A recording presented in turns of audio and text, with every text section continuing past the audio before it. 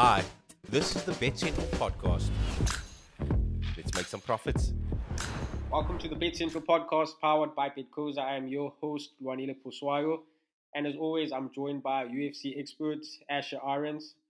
On today's podcast, we're previewing the much anticipated and eagerly awaited UFC 289 co-main event between Charles "Du Bronx" Oliveira and Beneil Dariush. It's a fight of epic proportions with title implications, and I'm sure it's going to be a banger. Yeah, it's good to have you back on the podcast, Asher. How are you doing today, bro? Monele, very good. Happy to be back and happy to be doing a preview of Charles de Oliveira versus Beneil Dariush. Of course, I think everyone knows that Charles Oliveira is my favorite fighter. And, I'm a little bit nervous. I can't lie. Beneil Dariush is a massive task ahead, but, very, very excited, very, I don't know how to call it. Charles has to win this fight, but we'll get more into that.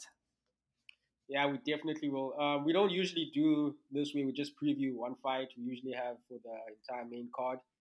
We also have that betting preview in the following podcast. But this, feel like this fight deserves our attention, just for us to focus on it. I think we can get started. Charles Oliveira versus Beneil Dariush. Charles is ranked number one in the lightweight division. Beneil Dariush is fourth. I feel like he should be higher. Beneil did mention that if he gets the win over Charles this weekend, that the UFC did promise him a title shot, which both you and I agree is way long overdue. So yeah, man, how do you feel about this fight? I mean, Dariush is on an 8-fight win streak. Charles not recently, but his recent fight he lost against Islam Makhachev, UFC 280. Yeah, how do you view this fight? Where do you see it being won and lost?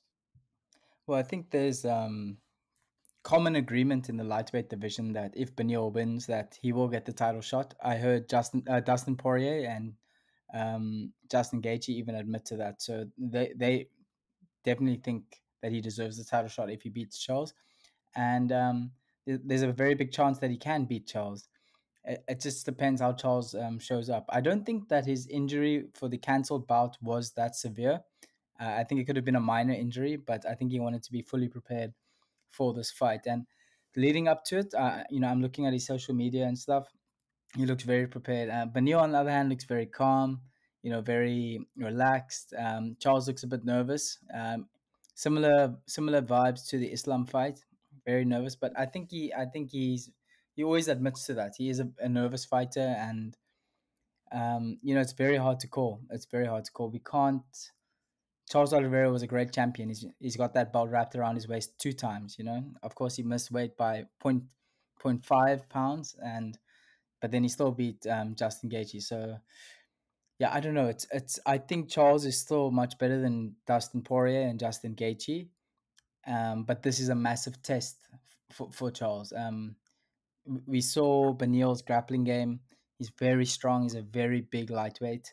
I don't know how Charles is gonna deal with that. I think Beneil Dariush is the person to beat Islam Makhachev, the person who can.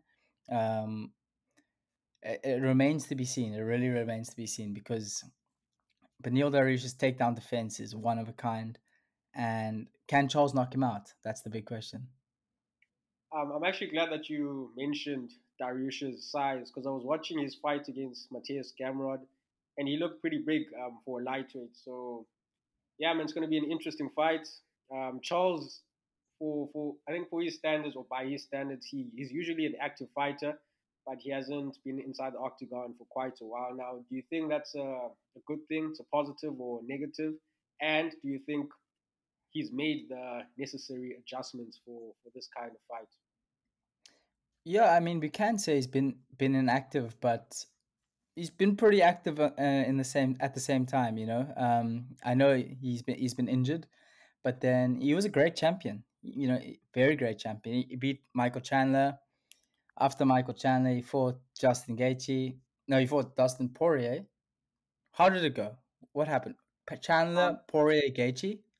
yeah, it was Chandler Poirier Gaethje. Yeah, correct. Chandler, Poirier, Gaethje, and close fights. Charles looked like he could have lost all three of those fights. but that's the exciting nature of him. And I don't know, Vanilla, I really think there was something weird going on there in Abu Dhabi, and I don't like Charles to fight there. So regardless, if Charles beats Dariush, he fights Islam in Abu Dhabi, and it's just the same thing again. It's just so unfair, and it's mainly because the UFC, they need that region, they need that Dubai, Middle East, Abu Dhabi, Russian region, because all those fighters can come in from that part of Eastern Europe and the greater parts of Asia. So they need Islam Makhachev. They don't have Khabib anymore. But Charles also has Brazil, and I don't think the UFC really like going to Brazil. But he's a superstar. I mean, Charles has over 6.4 million followers on Instagram. Beneil Dariush just under 200,000. Charles is a star, and yeah, I don't know. It's it's so nerve wracking to call because I Beneil Dariush deserves it more than anyone. Um, but at the same time, I'd really like to see Charles champion again. Yeah, I do agree with you. When you talk about Charles fighting Islam in Abu Dhabi again, um, I I personally would love to see, if Charles win, I would love to see the rematch. But like you said, not in Abu Dhabi. It's not fair, and you don't really want to see it again because home advantage. I feel like it is a thing sometimes in the UFC. So if Charles wins, you'll probably see the winner of Dustin Poirier versus Justin Gaethje. I think that would Mm. make better sense, like to fight Islam in Abu Dhabi, and then probably Charles fights the winner of that fight. So I think Right. maybe that would make sense because I don't want to see Charles fight Islam in Abu Dhabi, you know. So I agree with you when it comes to that. But yeah, looking at this fight, I feel like these two guys are kind of similar in a way. But Charles, we all know Charles, his fighting style. He just goes forward. He fights fire with fire. Beneil is a bit more, I want to say maybe smarter.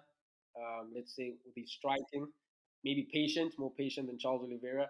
So who do you think will have the advantage on the feet if, let's say, it is to be a stand-up fight for 3 rounds? But Neil Dariush throws bombs too. Yeah, Um, yeah. but Gaethje said that when Charles hit him with that left, he's never felt that before, and Gaethje's got a chin and a half. So it's an amazing battle. This is gonna be an amazing battle. I think it's gonna be better than the Islam Makhachev and Charles Oliveira fight because of Beneil. He's so dynamic. He can stop the takedown. He's got a jiu-jitsu game. He's got power in those arms. He's a much bigger lightweight, and he's focused. He's supremely focused. I don't want to say this about my favorite fighter, but Charles does have a little bit of quit in him, and we saw that with the Islam Makhachev fight. I don't know what was going on with that, but he has to overcome that little bit of quit inside of him, and I say that with the utmost respect. Um, to beat Dariush, he's got to really, really dig deep, like he's never before. Yeah. Apart from that, like you said, he does tend to quit sometimes. What else do you think he needs to improve on, or like his game plan going into this fight? Maybe improve more when it comes to his wrestling, because I feel like Dariush is a better wrestler, even though I think Charles will have the advantage when it comes to jiu-jitsu, even though Beneil does have a jiu-jitsu, he is a jiu-jitsu black belt. So I feel like I hope he has been working on his wrestling, but I think Beneil has the advantage when it comes to wrestling. You saw, like you mentioned, his takedown defense is amazing.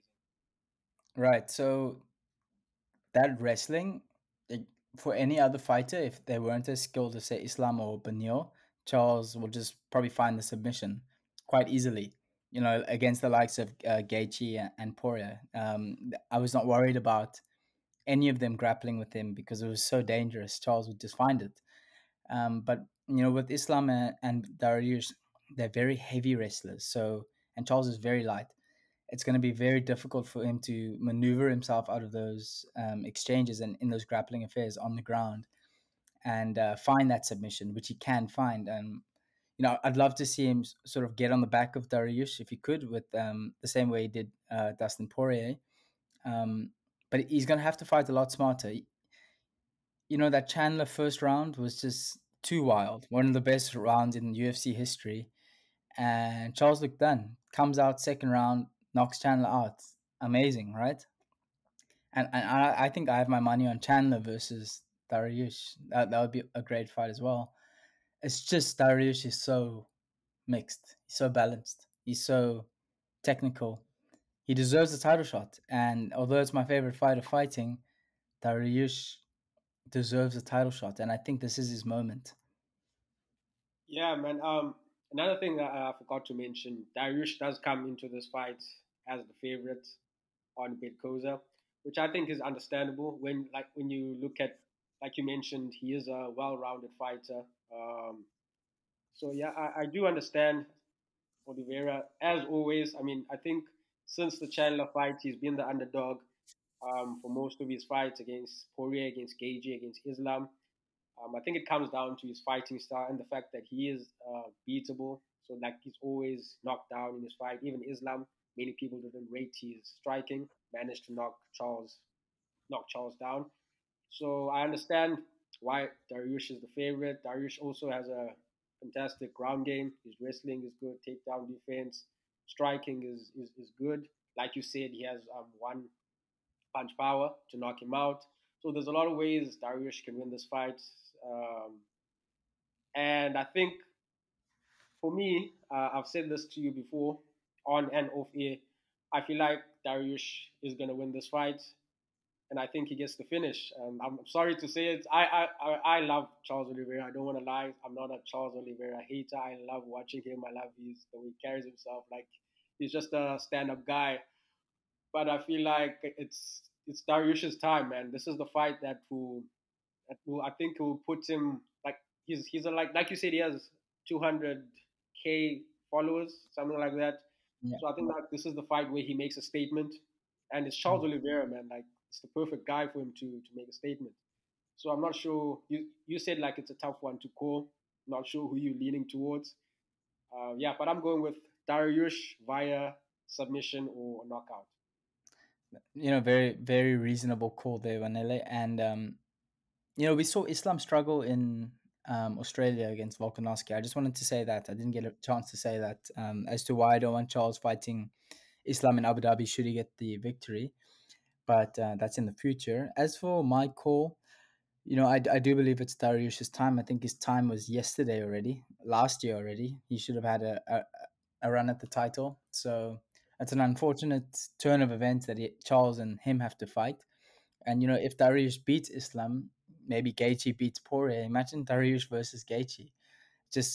But anyways, that's just futurology for now. I'm gonna agree with you, and I think Dariush is gonna get a decision win. I think Charles is gonna have enough grit to go 5 rounds, but I think Dariush edges over a decision. You remember the last time we agreed on a fight, it didn't go our way. So hopefully for you and many Charles Oliveira fans out there, you and I will be wrong. But yeah, man, I'm just kind of feeling like I've been feeling like Beneil Dariush is going to get this done since the fight got announced. Um, and the more I watch him speak in interviews, like you see, like you mentioned, he's so calm, he's so confident. He knows what he's about, his game plan. So I think it's going to be a tough night for two Bronx, man. Unfortunately. So yeah, yeah. Any final thoughts when it comes to this fight? Yeah, it's just Charles has to start well, stay focused, and execute a perfect game plan. Because admittedly, even though he's won fights, there wasn't a clear game plan. Chandler, maybe Poirier, there was. Gaethje, I thought Gaethje could have won that fight too. But he surprises us. Charles surprises us, and we a lot of people rule him out, and that's why he's the underdog now because we don't know his game plan. We saw Gaethje now, um, just calming down a bit, focusing. I can see his game plan. We're seeing it with Poirier too. Um, just a well sort of refurbished tactical approach to the fight. Charles, it remains to be seen, even though he's been champion twice. So he's got to stay focused because I promise you, Beneil's coming into that fight very focused. Yeah, definitely, man. Just to confirm, I have Dariush winning by KO, TKO, or submission, which is at 2.5. You have Dariush via decision, which is at 4.25. So there's value on both sides. Not sure which one is the safer bet. I'll probably go, since I think it's 3 rounds. Maybe Charles could make it to 3 rounds. Maybe the decision win for Beneil Dariush could be the safer bet. But yeah, man, we will do this again for the main card, UFC 289. No disrespect to Amanda Nunes, the female goats, but this is the people's main event: Charles Oliveira versus Beneil Dariush. Honestly, I cannot wait for this fight. Yeah, man, thanks for joining me again. We'll chat again tomorrow. Thanks, brother. So good to chat with you. I really wish the fight was 5 rounds, but we'll talk more about the main card tomorrow. Cheers, bro.